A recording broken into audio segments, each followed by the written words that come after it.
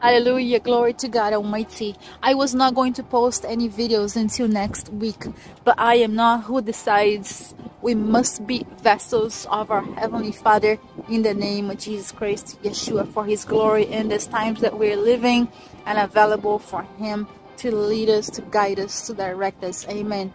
So last night, the Holy Spirit of God gave me a very urgent message. In this vision in the night, the Holy Spirit of God showed me lack of food, and I saw also some people in Brazil, but we know it's going to happen worldwide, every nation. And in this vision, I heard the Holy Spirit of God speak these words: it is urgent, immediately stock up on food.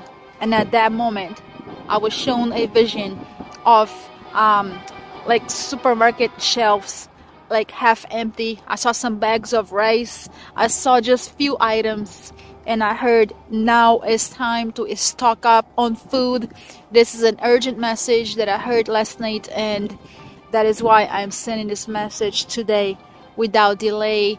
And we need to abide under the shelter of the Almighty in the name of Jesus Christ, Yeshua. He is the only way to heaven. And at the same time, we fear not, but God directs us on what to do, where to go at all times. So to those that cannot buy food, cannot stock up, do not have means to do that, trust in the Lord in the name of Jesus. He does miracles. He can do all things. God can do all things. He is the creator of heavens and earth, Yahweh, our Heavenly Father. So trust in Him. And I am just speaking a message that I heard last night.